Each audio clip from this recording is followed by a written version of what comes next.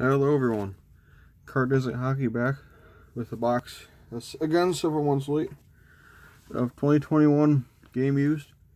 Very hit or miss product. I was not comfortable at all spending $200 on when it came out, but now it's down to a price that's just acceptable enough for me to take a chance on it. Like I said, very hit or miss. Lots of just jersey cards, but hoping to buck the trend and pull something nice. 4 hits in every box, hopefully one autograph or something nice at least, and not a scrub. I did pull, never opened this, or never opened 2021, but opened a box of 1920 back in last November. And I pulled a Nico Sturm patch autograph, which is really better than just a bunch of jersey cards and just a scrubby base auto. So hopefully pull something decent here too. As you can see, the box is already kind of dinged up, so I'm just taking my time opening this, try not to risk risk messing things up further. So probably just gonna mangle this to open it. And of course, it's on the other side. Just rip this box apart. Now it feels kind of thick. I'm not sure how. I've seen some thin ones. I think this looks pretty thick in the box I've seen open. So hopefully we got something nice in here. I'd love to pull I can't remember what they're called, draft day marks. Those are some nice looking cards. I don't have any yet. Of course, I just spent 2 minutes into this video. It's like 6 card box, and I'm just now getting into the pack. There is something pretty thick in here, so definitely I'll be saving that for the end.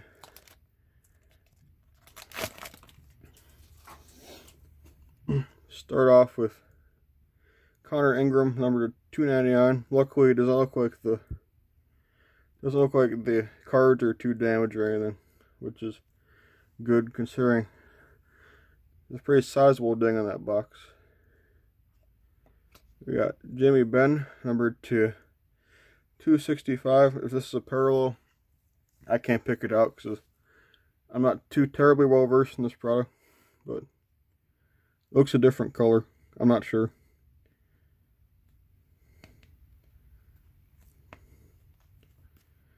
We got a Rookie Sweaters white jersey of Olli Juolevi for the Canucks, number 249. Was he a 5th or 6th pick in 2016? The Canucks fans are hoping he does something, because I think it's about time for him to crap or get off the pot with regards to sticking in the NHL, at least in Vancouver. They could use a nice defenseman, so yeah, this one is numbered to 249.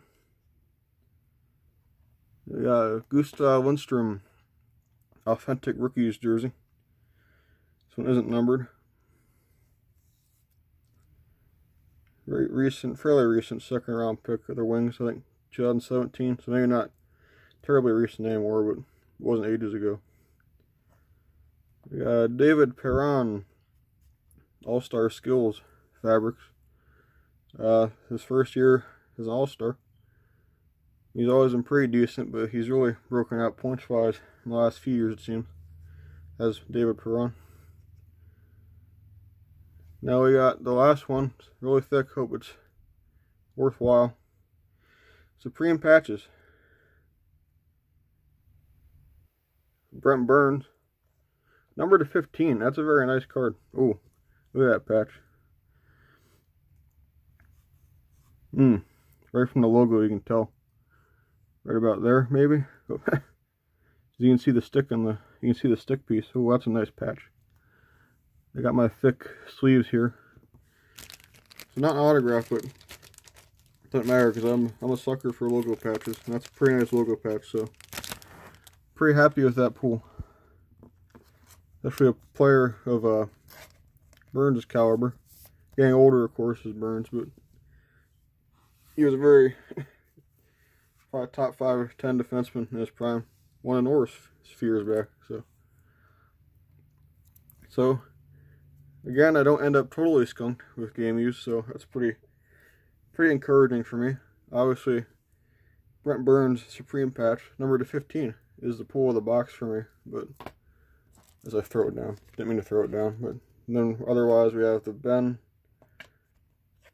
Ingram, and our 3 jersey cards.